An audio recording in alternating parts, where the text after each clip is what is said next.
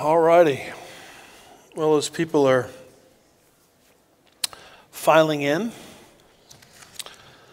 let's open our Bibles this evening to the book of Acts, chapter 2.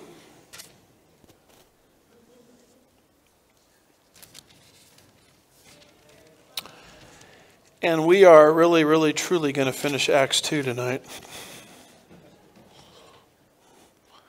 I know I've said that for the last 5 weeks. But all we have to do is do 3 verses.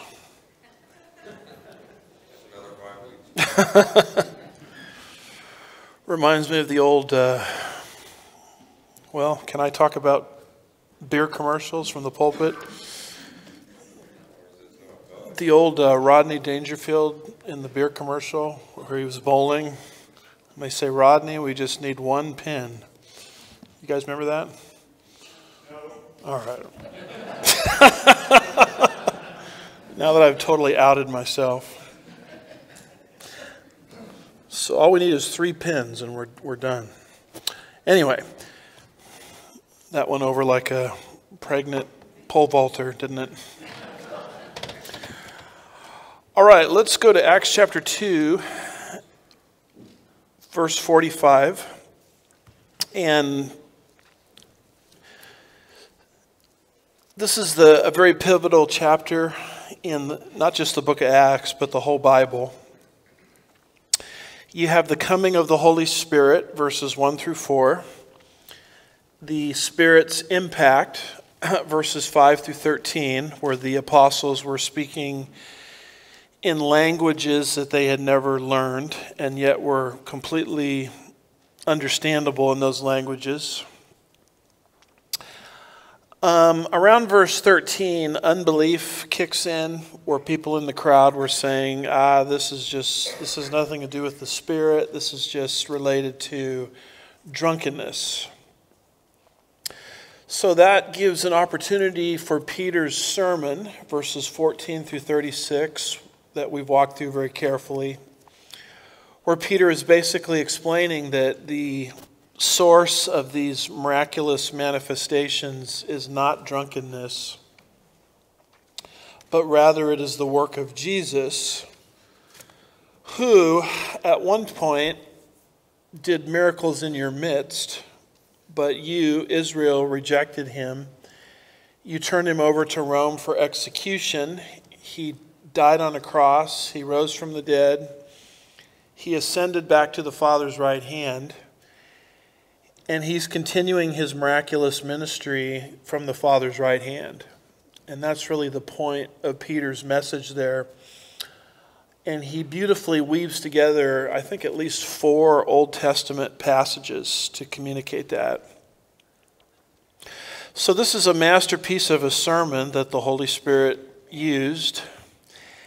And every great sermon has a great impact. And Peter has an impact. You see 3,000 people saved. Verses 37 through 41, about 3,000 souls.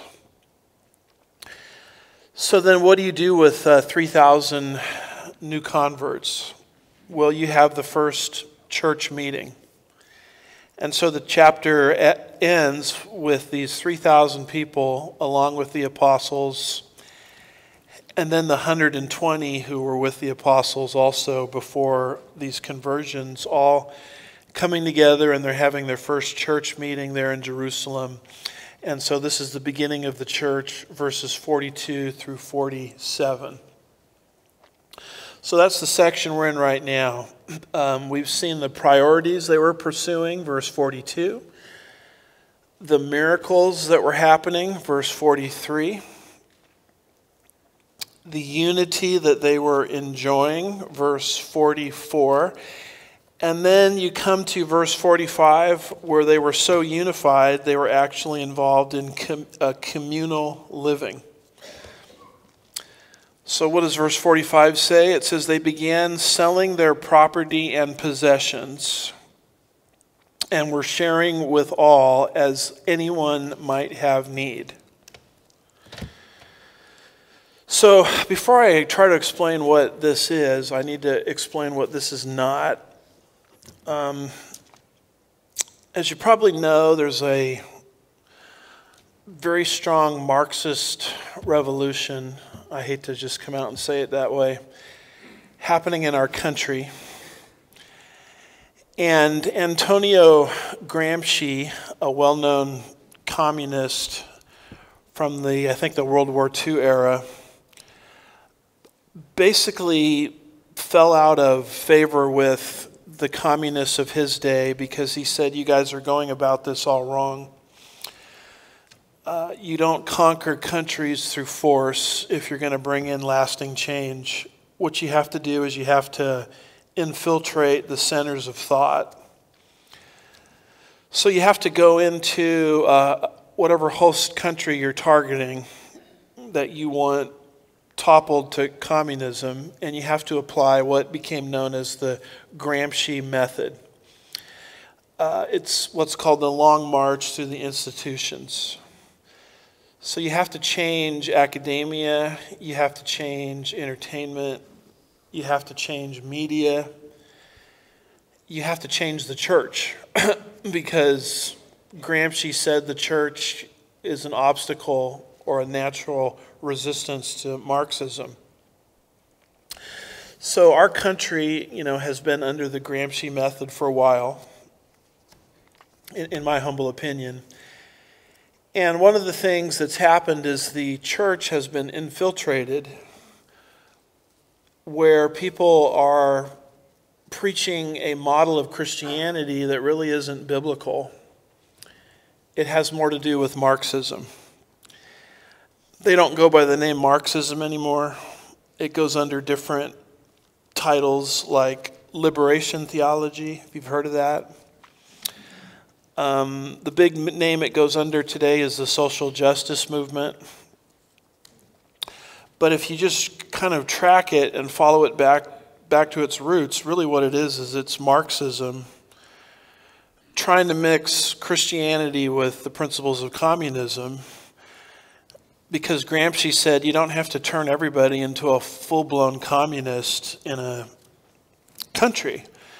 What you have to do is you just have to alter their values a little bit so that when communism comes, there won't be any real resistance against it, or the resistance will be lessened. So I think it was Congressman Erlang in the early 1960s read into the congressional record the 65 goals, I think it's 65 goals of communism in America. And when you read through his list, it's just stunning how successful the Marxists have been.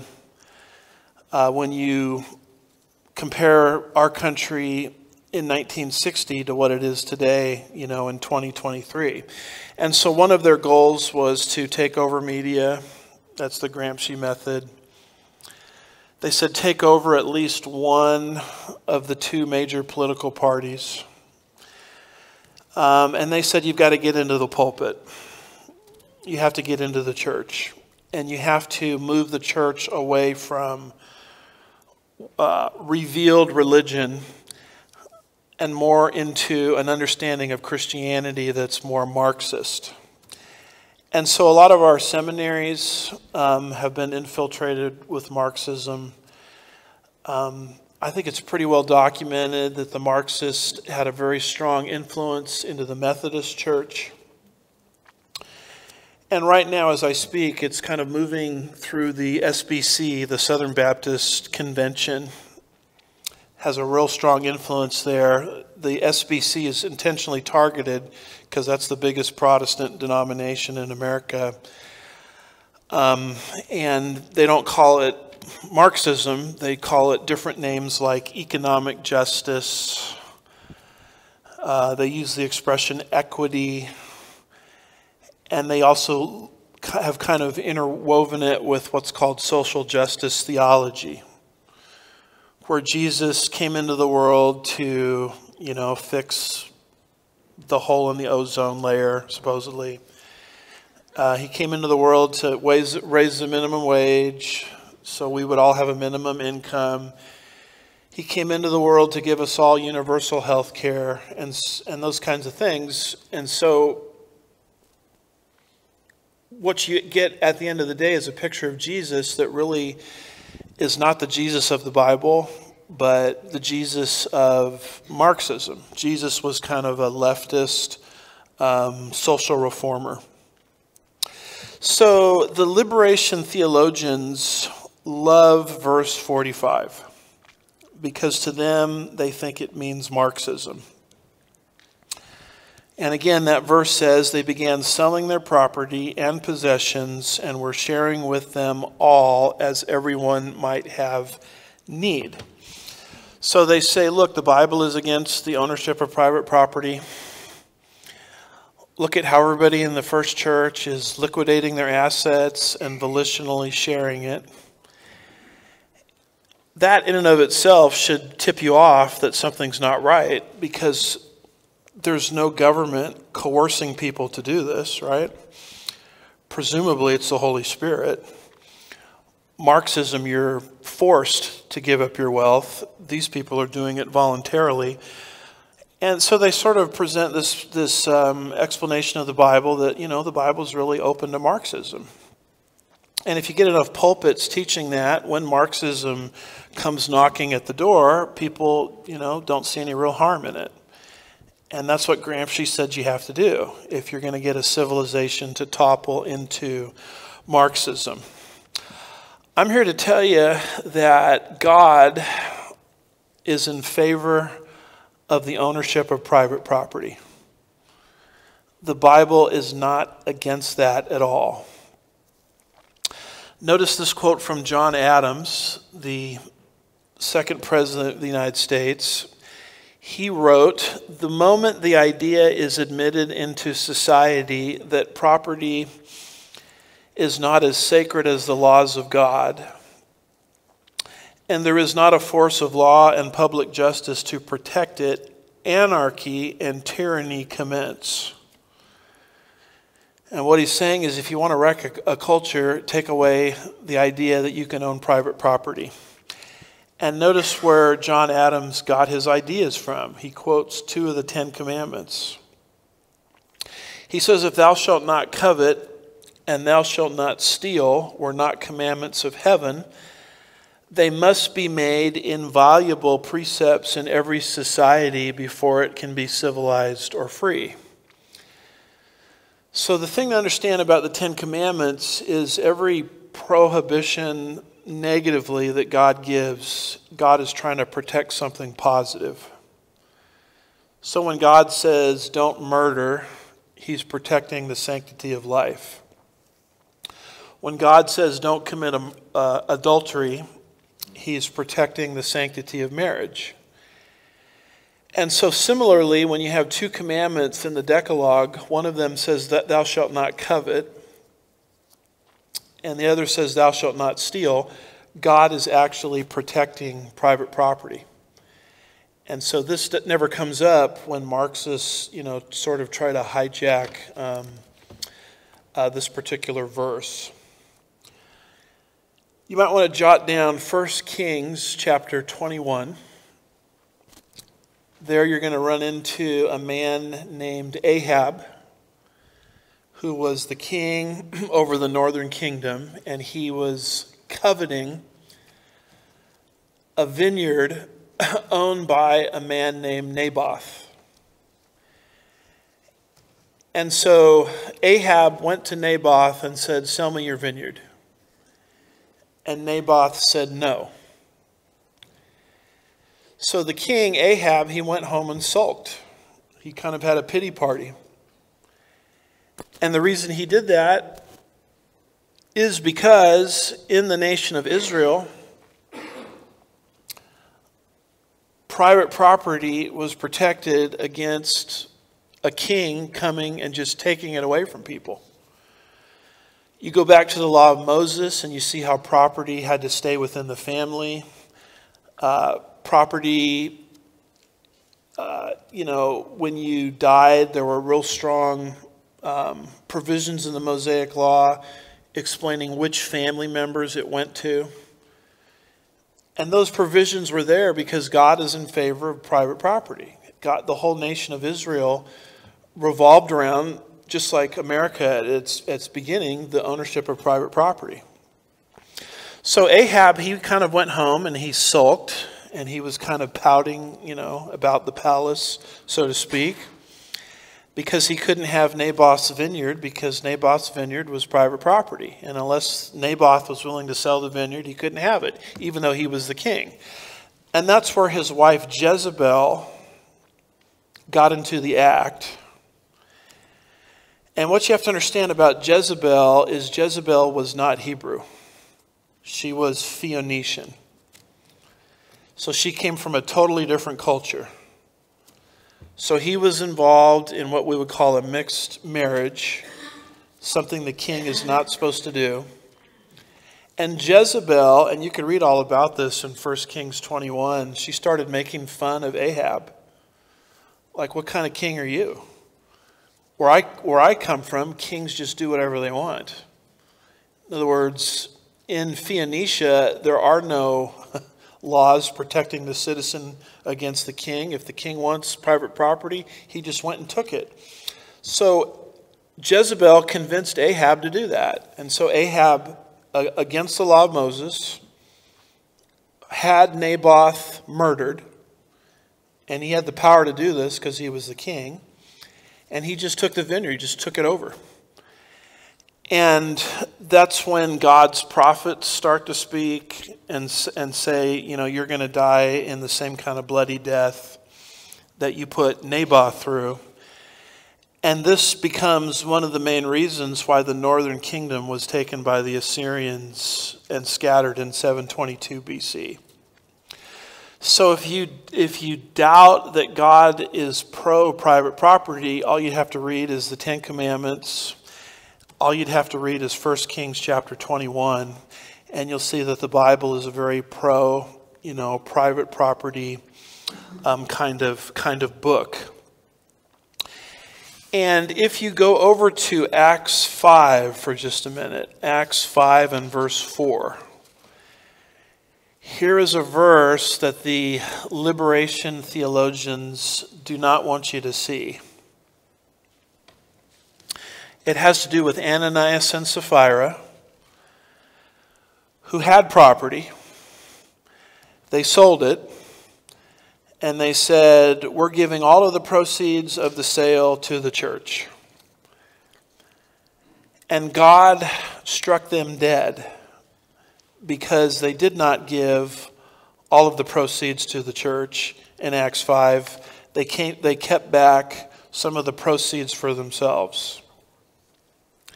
The reason they were struck dead is not because they didn't give all of the proceeds to the church from the sale. The reason they were struck dead is they were dishonest. They told everybody, hey, we had some property and we sold it and we gave all the money to the church. And Peter confronts them and says, you have lied to the Holy Spirit. And the two of them, Ananias and Sapphira, were killed right there on the spot. An example of what I would call maximum divine discipline. And God did this at the beginning of the church age because an infant, if it gets a new virus of some kind, is very vulnerable. And the church just getting off the ground was very vulnerable to getting derailed. And that's why God killed Ananias and Sapphira immediately. But their sin was not that they didn't give all the money to the church. Their sin was they lied about how much they gave. Now, in the process of all of that, Peter, as he confronts Ananias and Sapphira, in Acts 5 verse 4, says something that totally contradicts communist, Marxist ideology. Peter says to Ananias and Sapphira, while it, that's the land, while it remained unsold, did it not remain your own? After it was sold, was it not under your control? In other words, God is not upset at Ananias and Sapphira because they had property. He's not even upset at the fact that they sold the property and had money on hand to give to the church, and God is not upset at the fact that they didn't give all the proceeds to the church. What Peter is saying is it's your property. You can do whatever you want with it. The sin was they lied about it. They said, we gave all the money from the sale of the property to the church, when in reality they hadn't. And that's why they were struck dead. But Peter clearly says, Acts 5 verse 4, while it, the land, remained unsold, did it not remain your own?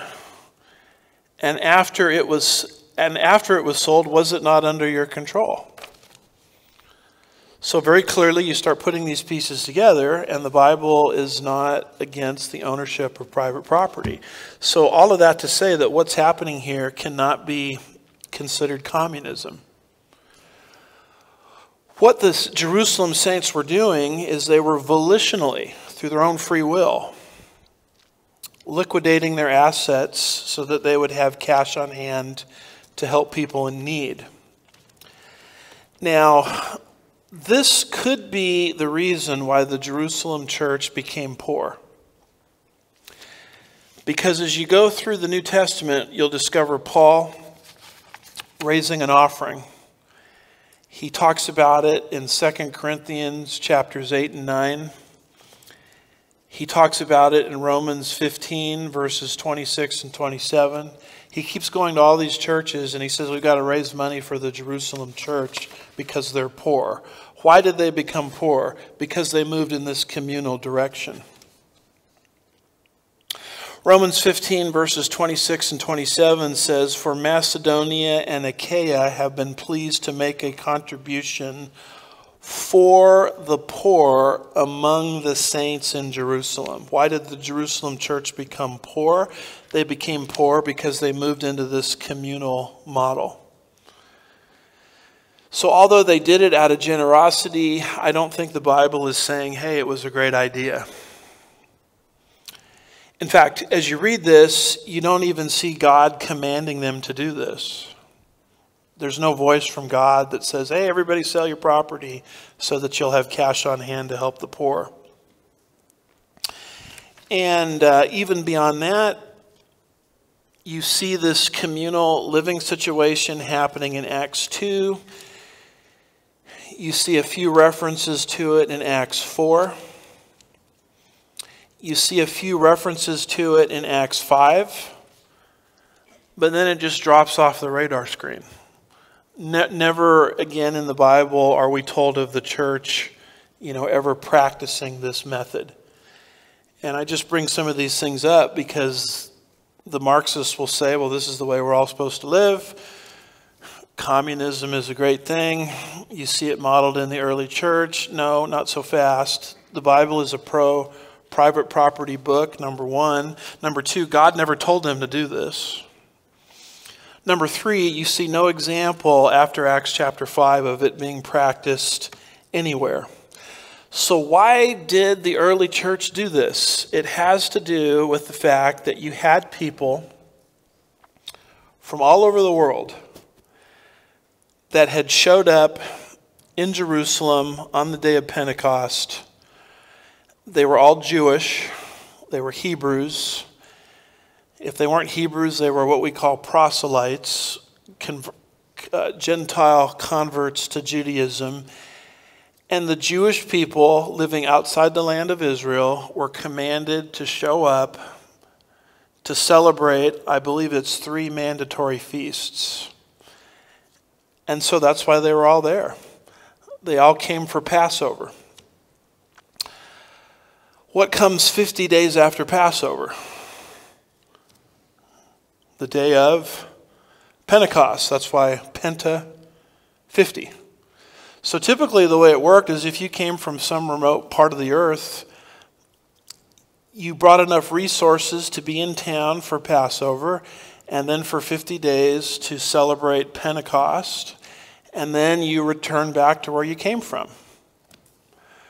The problem here, and there's a calendar that I like to use showing you where Pentecost shows up just 50 days after Passover. Here's another Jewish calendar, showing you that Pentecost shows up 50 days after Passover. The problem here is the Holy Spirit had a surprise for him. The surprise was Peter's sermon. Peter preaches this sermon. He does it in Jerusalem under the conviction of the Holy Spirit. His point in the sermon is that the nation of Israel was wrong in rejecting their Messiah. And what you people that are visiting from out of town in Jerusalem for Passover and Pentecost, what you need to do is you need to repent. In fact, when you go back to verse 38, Peter said to them, repent. We've explained what repentance is. It's a change of mind. You need to change your mind about Yeshua or Jesus. In other words, you have to believe that what I am telling you is true, that Jesus was the long-awaited Hebrew Messiah that the nation of Israel rejected in the first century. You have to change your mind away from being a Christ-rejecting Jew to being a Christ-accepting Jew. And when Peter preached that, 3,000 souls are saved. 3,000 people changed their minds. And in so doing, they repented. They were saying Israel is wrong, Peter is right. Jesus was not just a common criminal that had to be ushered to an early grave. He was actually our Messiah. So their whole mind had changed. So what do you do with 3,000 people, roughly, whose mind has just changed? They have to learn the new way of life, what later is going to be called Christianity. And Peter can't just say, yeah, y'all just need to go back where you came from and read your Bible. Read the New Testament. Why? The very simple reason there is no New Testament yet. So if they're going to change their minds about Jesus, they needed to understand how to live the new way of life. And the only way they could get the truth was from the apostles themselves. Now, that causes an economic problem because they only had enough resources. Let's say you were from Babylon or Rome or Cyprus or Crete. In fact, if you go back to Acts 2, verses 5 through 13, you might remember actually picking it up there in verse 9. Look at all the different places they had come from. Parthians, Acts 2:9, Medes, Elamites, residents of Mesopotamia, Judea, Cappadocia, which is modern-day Turkey, Pontus, Asia, Phrygia, Pamphylia, Egypt, the districts of Libya around Cyrene, that's in North Africa, visitors from Rome. In other words, if these people are going to stick around and learn the new way of living from the apostles, they only had enough resources to be in town from Passover to Pentecost. So they had no money. So to help these out-of-towners so that they could stay and learn the new way of life, the saints in Jerusalem who had property started to sell their property so that they would have cash on hand to help these out-of-towners so that they could stay and learn from the apostles, since they couldn't just go back home and read their New Testament because there is no such thing as a New Testament. And so that's why this whole scenario, developed. So it's not talking about communism. It's just talking about the goodwill and the charity of people that had property in Jerusalem to help these people out of town stay so that they could learn the new way of life. They didn't have resources to stay in Jerusalem anymore from Passover to Pentecost. And they were at the end of that cycle, and they were running out of resources. So that's why this whole thing started. God never said that we have record of, you guys need to do this to help these people. He could have, but the Bible doesn't say that. It's not talking about communism here because it's not mandatory wealth redistribution. And besides that, as I've tried to demonstrate, the Bible is not an anti-private property book at all. So that's why what happened here in verse 45 happened. And then you come to verse 46, where you learn what else these 3,000 people are doing in Jerusalem. It says day by day. In other words, this was something that they consistently practiced every single day as a believer, a new believer in the Lord Jesus Christ. Day by day, continuing in one mind in the temple, and breaking bread from house to house, they were taking their meals together with gladness and sincerity of heart. Now notice this expression, verse 46, day by day. This is something that they were totally devoted to. In fact, if you go back to verse 42, you see their single-minded devotion. It says they were continually devoting themselves to the apostles' teaching, to fellowship, to the breaking of bread, and to prayer. In other words, this was the number one thing on their mind. Day by day, practicing these things. And they were breaking bread together. I'm of the opinion that in addition to perhaps a common meal, they were practicing communion. The Lord Jesus in the upper room had already outlined communion. Paul says this in 1 Corinthians 11:23 through 26. For I received from the Lord what I also passed on to you. The Lord Jesus, on the night in which he was betrayed, took bread. And when he had given thanks, he broke it and said, "This is my body, which is for you. Do this in remembrance of me."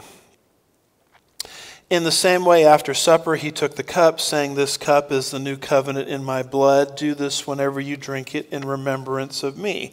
For whenever you eat this bread and drink this cup, you proclaim the Lord's death until he comes." In other words, Jesus, Paul, referring back to something Jesus said in the upper room prior to his death, said to the church that was about to be formed on the day of Pentecost, you need to take communion regularly, because the bread symbolizes my body, which absorbed the wrath of a holy God in your place. The cup symbolizes my blood, which was shed for you.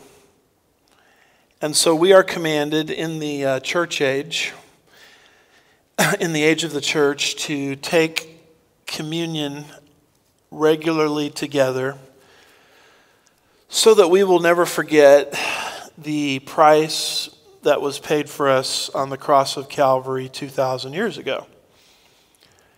Because in the age of grace, it's very easy to forget that somebody paid a great price to give us the grace that we now have.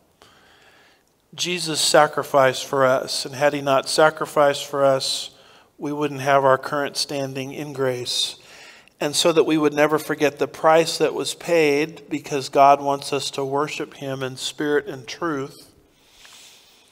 Not, a worshipful attitude, not forgetting what he did for us. We're commanded to take the Lord's Supper together. Now here at Sugar Land Bible Church, we do it once a month, the first Sunday of the month. Other churches do it differently. Some churches do it once a quarter. I've been in churches that do it every single Sunday. We're not really told in the Bible how frequently we're to do it. It just says make it a regular practice. And so these folks here made it a regular practice because they were breaking their bread together day by day in the temple. That's a large group meeting, 3,000 people. And then it says here they were also doing it from house to house. That's a small group meeting. So a church, if it's functioning the way God intended it, has both kinds of meetings. There's large group meetings where you're meeting together corporately. And then there are other smaller group meetings that are typically a little bit more intimate, where you get to know people more one-on-one. Our church has both. We have larger corporate meetings on Sunday. We have what are called fellowship groups that meet periodically, sometimes a couple times a month at people's homes that are more smaller groups. But you'll notice that both are happening here in the early church. They're meeting together in the temple. That's a big group meeting. And then they're meeting from house to house. That's a small group meeting. And they're breaking bread together. Now, notice that they're meeting in the temple. This is very important to understand. They didn't say to themselves, we got to get out of here. We got to get away from all this Jewish stuff. We got to get some stained glass windows put in. We need some steeples. We need to set up some denominations. And we need to do all the things Protestant evangelical Christians do, that we do in the year 2023. They did not disassociate themselves from Judaism. The reason they did not disassociate themselves from Judaism is they were meeting in the temple. They had no incentive to leave the temple. And the reason they thought the way they did is, number one, they were Jewish, except the proselytes, as I've tried to explain. And number two, they didn't see Christ or Yeshua as some sort of entity that's inconsistent with Judaism. They saw him as the fulfillment of Judaism. That's how they looked at it. In other words, when they changed their mind about Christ, they didn't say, we're not going to be Jewish anymore. Let's get out of here and get some stained glass windows going and some steeples. And we need some choir robes too.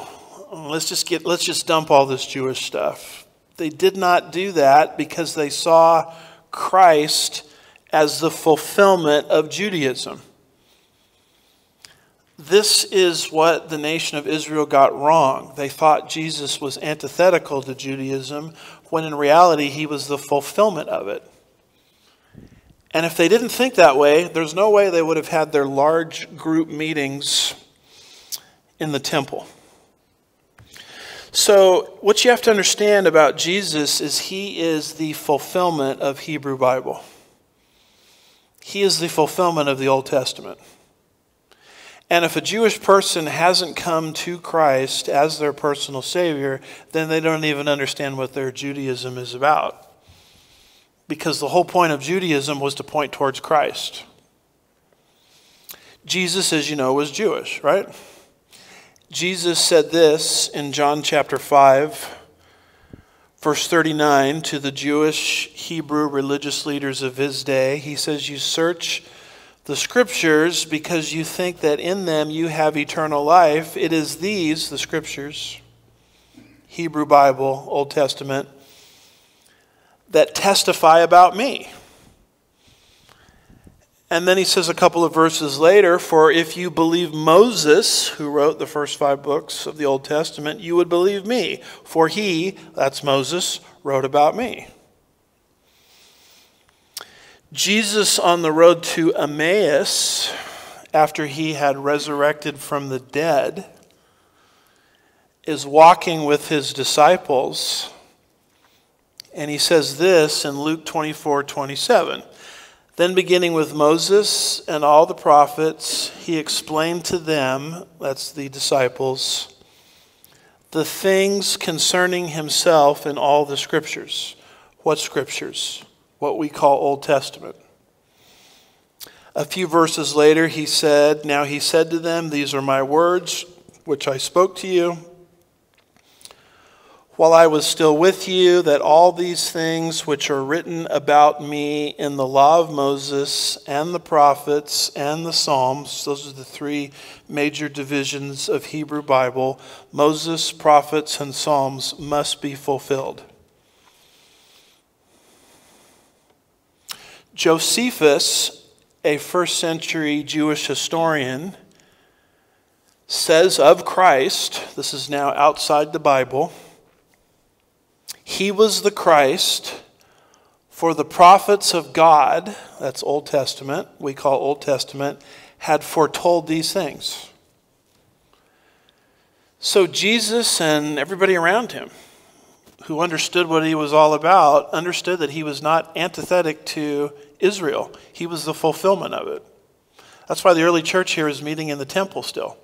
They saw no contradiction between their newfound faith in Jesus and meeting in the temple because they saw Jesus as the fulfillment of Judaism, not the antithesis of it.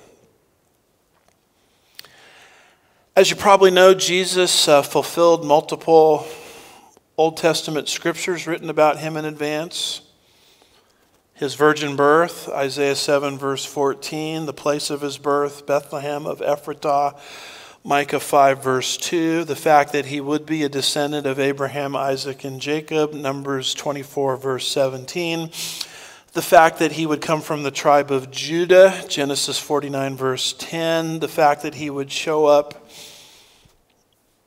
on Palm Sunday on the exact predicted day, Daniel 9, verses 25 through 26, the Old Testament, and look at the years in advance that is, as you look at the right-hand column, centuries in advance. In some cases, over a millennia in advance. He was crucified between two thieves, Isaiah 53 verse 9, that he would be pierced in his death, Isaiah 53 verse 5, the fact that none of his bones would be broken, Psalm 22:17, the fact that the soldiers would gamble for his clothing, Psalm 22 verse 18, and he would actually be buried in a rich man's tomb, Isaiah 53 verse 9. Jesus obviously is not the antithesis of Judaism rightly understood. He's the fulfillment of it. And the early church, these 3,000 people understood that. That's why they kept meeting in the temple, because they saw the temple as pointing to Jesus. I mean, there's no ambition on the part of these people to leave Jerusalem. In fact, the only reason they eventually leave Jerusalem is they get persecuted. That's the only reason they left. If they hadn't been persecuted, they would have stayed there as long as probably they could have, because they didn't see Judaism as somehow pointing to a different direction than Jesus. Jesus is the fulfillment of Judaism. So when you're talking to a Jewish person, I know this sounds a little harsh, but you have to look at them, if they're unsaved, as an incomplete Jew. They are not complete because their own religion points towards Jesus and they're missing the main point of Judaism and the nation of Israel itself. So verse 46, day by day, continuing with one mind in the temple and breaking bread. From house to house, they were taking their meals together with gladness and sincerity of heart. Their hearts were in this. Proverbs 4 verse 23 in the New King James Version says, keep your heart with all diligence, for out of it spring the issues of life. If your heart is for something, then the issues of life are going to flow from that. If your heart is for negative things will come out of your life. If your heart is for positive things will flow out of your life. This is where their hearts were. I mean, they really believed that after Peter's sermon that Jesus was the long-awaited Messiah. And they recognized that they're a minority within the nation of Israel. There's only 3,000 of us, compared to probably about 1 million that were in town on the day of Pentecost. And so to stay in fellowship related to their newfound faith, they're now meeting together. So we see their priorities, we see their miracles, we see their unity, we see their communal living, which is not to be confused with Marxism. We see them practicing the Lord's table, and One other thing they were doing is they were involved in evangelism. They were telling other people about what they had just learned. And notice verse 47. Praising God and having favor with the people, all the people, and the Lord was adding to their number day by day those who were being saved. First of all, notice they were worshipers. They were praising God. What is worship? Worship is a response to truth. You hear the truth and you want to audibly praise the Lord. I don't think they were getting into a bunch of fights like we get into today. Should we have an organ? Should we have drums? Should we have a guitar? Should we have a choir? I mean, churches come to blows on these things. It's very sad because we've forgotten really what worship is. Worship is not so much a style as much as it is an opportunity to gather with God's people and audibly praise the Lord publicly because you're responding to truth. They heard the truth from Peter, they believed it, and they wanted to worship accordingly. And look what God was doing. And the Lord was adding to their number day by day. Did you catch the day by day throughout this paragraph? They're taking communion together. Big group, small group, day by day. They're devoting themselves continually to the apostles' teaching. I would think that meant day by day. So the Lord said, wow, if you love me that much day by day, here's what I'm going to do. I'm going to add to your number day by day. So they were sharing the good news. People were getting saved. But who gets the credit for the growth of the church? Somebody running around writing a book about how to make a church bigger based on marketing principles? I'll be honest with you, I've read some of those books, I've seen some of those speakers, and the whole thing just makes me want to vomit. I'm sorry for being that crass. Because the glory is going to a person. It's not going to God. God doesn't say, hey, if you follow this 5-step method, your church will grow. The Lord just starts adding to their number daily. It's the Lord causing the growth. This is an outworking of what Jesus promised. Jesus said back in the Gospels, just prior to his death, he said this in Caesarea Philippi. He said, I also say to you that you are Peter, and upon this rock. Now, the rock here is not Peter. It's a different word in Greek. Petros, Peter, Petra, rock. What he's saying is, I'm going to build my church, Peter, on your confession. You confess me accurately as the Messiah. So Jesus says to Peter, I say to you that you are Peter, and upon this rock, your confession, I will build. The verb is in the future tense there. So whatever he said he was going to build wasn't being built right then and there. Because he says, I will build. I will build your church. Whoops, doesn't say that. I will build what? My church. So the church doesn't belong to Peter, doesn't belong to the pastor, doesn't belong to an elder board. It belongs to Jesus. And Jesus promises to build his church. And apparently he's going to do a pretty good job of it because it says the gates of Hades will not overpower it. And so here we are 2,000 years later and he's still building. If this was a work of man, it probably would have fizzled out a long time ago. Would have fizzled out 2,000 years ago. So here's Jesus now at the Father's right hand keeping his promise. He's building his church. He's adding to the church because that's what he said he would do. 1 Corinthians chapter 3, verse 6. Paul says, I planted, evangelized in other words, Apollos watered, edified, in other words, but God was causing the growth. I planted, Apollos watered concerning the Corinthian church, but God was making it grow. What a relief it is to learn in ministry as a pastor that it is not the pastor's responsibility to grow the church. For years and years and years, I thought it was my job to make the church bigger. If a pastor or leaders in a church think that's their job, then they put on their shoulders a task that only God can do. And no wonder everybody's so stressed out and burnt out into the ministry. They're trying to do things that only God promised he would do. And that really takes all the sweat out of the ministry. Zechariah chapter 4 verse 6 says, "Not by might nor by power,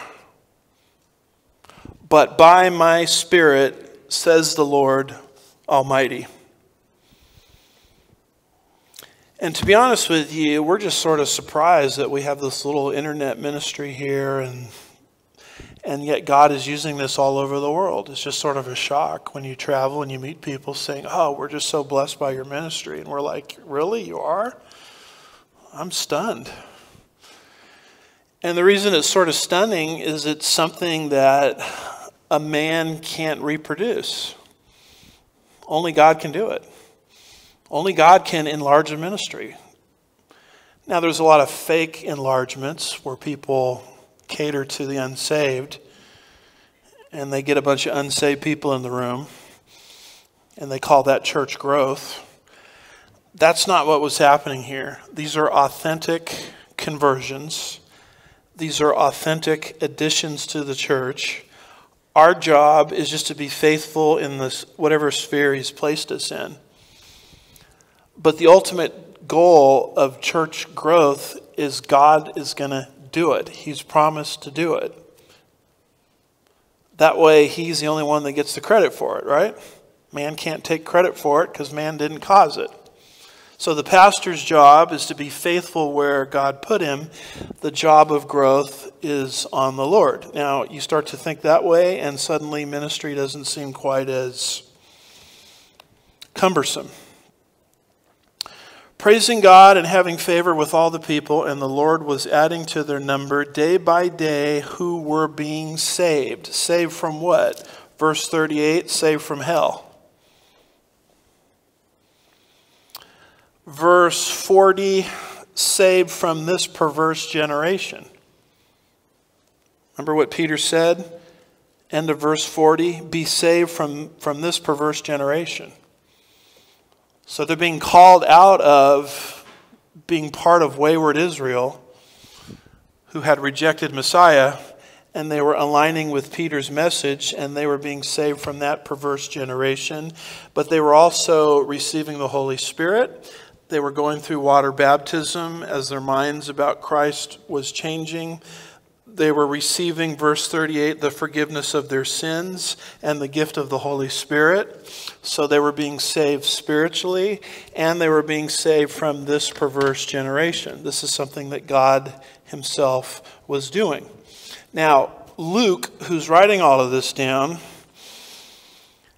for Theophilus, is trying to show him that this Christian thing that he's believed in is of God.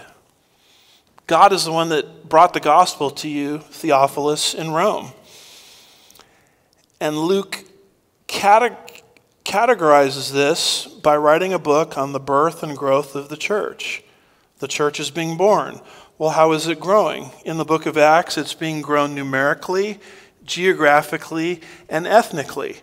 Now, what Luke is focusing on here is the numerical growth of the church. These are what we call progress reports. As you go through the book of Acts, you'll see a reference either to a specific number, like 3,000. Later it'll be 5,000. Or just to a generic statement that the church was growing numerically. So this is how Luke is documenting the progress of the church for the benefit of Theophilus. That upper bullet point there is some of the clearest numerical progress reports you have in the book of Acts. And then you have some other ones that are a little less clear, like Acts 2, verse 47, but they are there nonetheless. One other quick thing here, and I want to toss this in. If you're reading this in the New American Standard Bible, it says, praising God and having favor with all the people, the Lord was adding to their number day by day those who were being saved. But if you were to read this in the King James Version, or the New King James Version, it would read this way, praising God and having favor with all the people, and the Lord added to the church daily those who were being saved. Why does one version not use the word church and the other version does use the word church? Why is that? Particularly here, because this is a pivotal issue. Because there's a lot of people running around, they go by the name hyper-dispensationalists, ultra-dispensationalists, and they will say the church didn't start in Acts 2. But boy, the King James Version sure gives you the impression that the church started because it uses the word church. But it's a problem because I don't find the word church in the New American Standard Bible. So what in the world is happening here?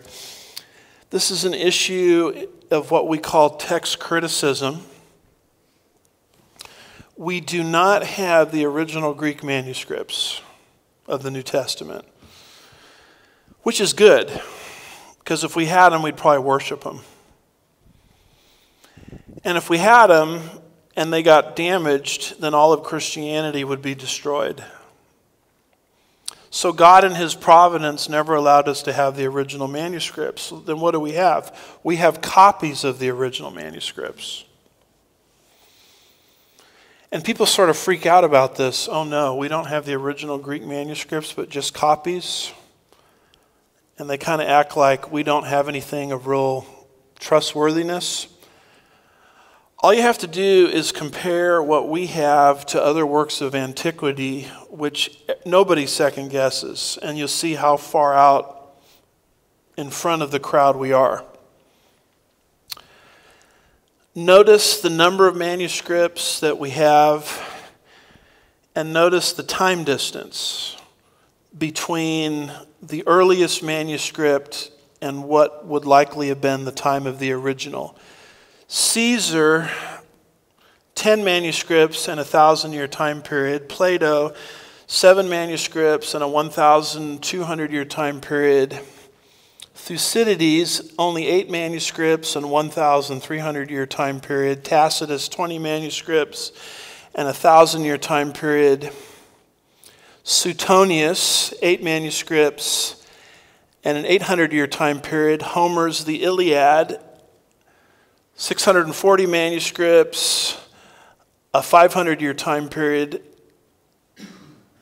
And notice what we have in the Bible, second from the bottom, New Testament. Look at the comparison. We have 24,000 manuscripts.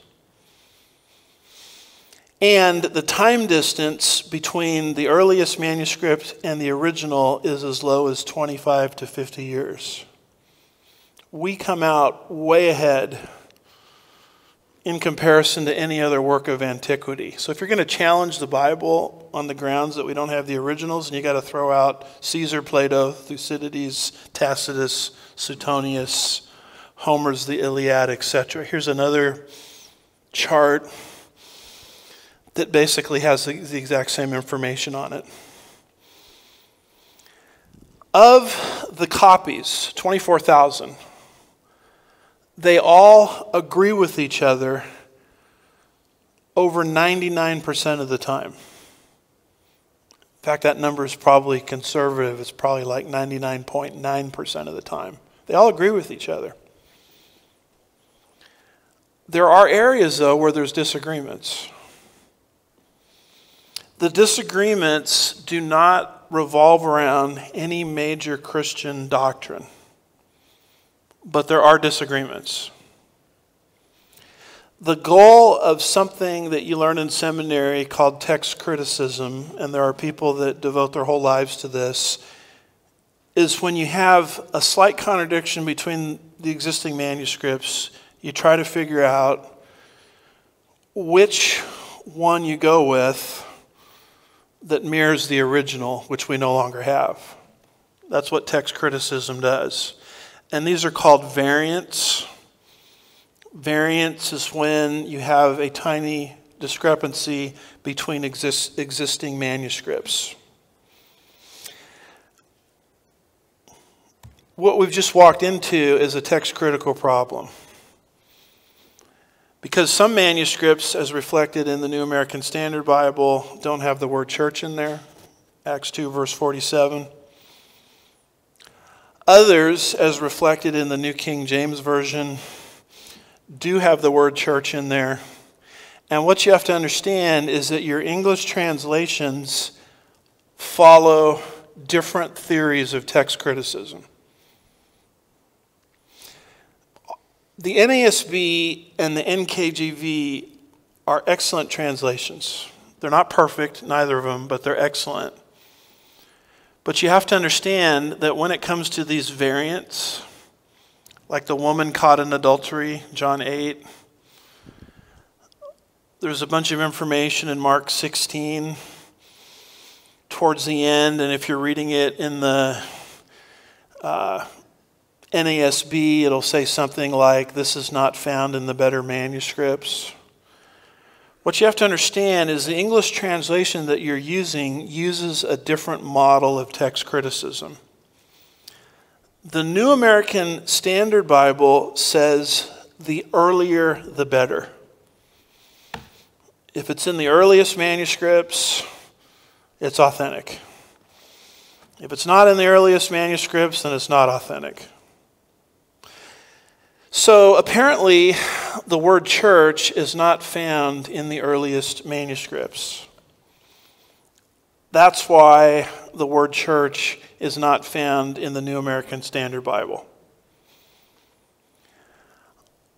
I'm of the opinion that earlier is not always better, because some of those very early manuscripts came from a place called Alexandria, Egypt, where there was a lot of weird stuff going on in Alexandria, Egypt, like Gnosticism, the physical world is evil, the spiritual world is good, kind of thinking. A lot of false doctrine came out of Alexandria, Egypt.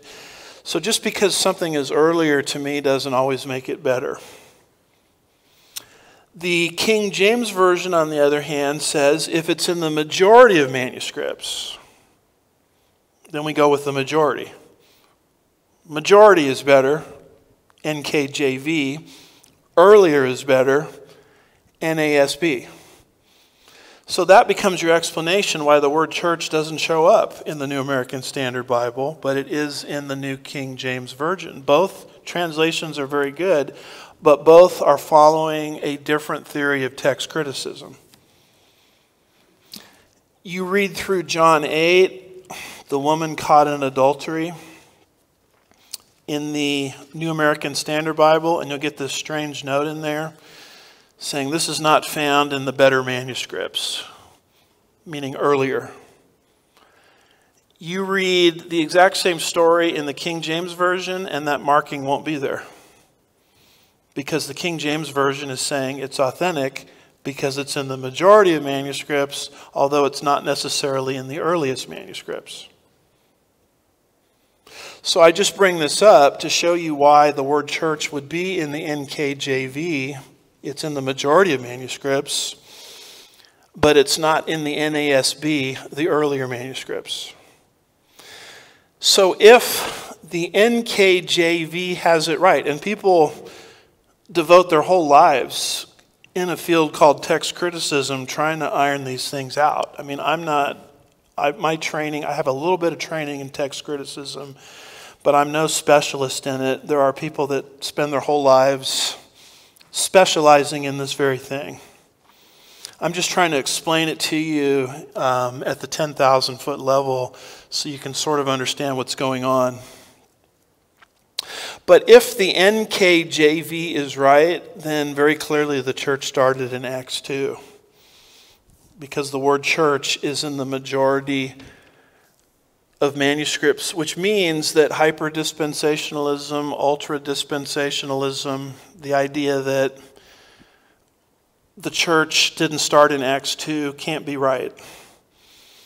Because the NKJV in the majority of the manuscripts, not the earliest manuscripts, indicates that the church started here in Acts chapter 2. So if the NKJV is right, what you now have coming into existence is a second entity.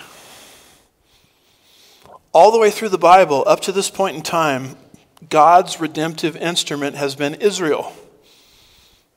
But God can't use Israel currently. He will in the future, but currently he can't because she rejected her own Messiah. So what did God do? He raised up a new institution called the church, which is this tiny remnant within Israel that is rejecting the message of national Israel, but simultaneously believing that Peter's message is true. And this is where the baptizing ministry of the Holy Spirit starts and the church forms. When you study the book of Ephesians, chapter 3, around verse 11, you'll learn that the church was always God's eternal purpose. It just had been hidden up to this point in time. But now it comes into existence. And now you have, in the outworking of God, a new institution that he has raised up called the church, which is different from Israel. Arnold Fruchtenbaum writes, in the book of Acts, which is what we're studying, both Israel, the nation, and the church exist simultaneously. The term Israel is used 20 times in the book of Acts, and the word church, ecclesia, is used 19 times. They're both used roughly the same amount of time, yet the two groups are always kept distinct. In fact, it's going to be unbelieving Israel in the book of Acts that's going to persecute the church. And it's going to be unbelieving Israel post the book of Acts that is going to be pushed out of its land into the diaspora, the dispersion for 2,000 years. And God has a plan and a program for Israel future, but currently he is not working in and through Israel to bless the world. He is working through a brand new institution that he himself has raised up called the church. And that's why Acts chapter 2 is such a big deal. This is why we've spent 13 weeks, if you can believe it. You guys are saying, yeah, we can believe it. Going through Acts 2, because I'm trying to show you where we are in the outworking of God's purposes and program, how the change took place, and we're a product of it 2,000 years later. God is still working through the church. Here we are on a different continent in Sugar Land, Texas in the year 2023. So in preparation for next week, I would encourage you to read Acts 3. And we'll have to get to Acts 3 next time. If you're watching live this evening, please stand by for the question and answer session that will begin shortly. And everyone else that needs to pick up their young ones, this would be a good time to do that. And in about 20 seconds, we will come back on live stream, and people in here will ask questions, and I'll repeat the question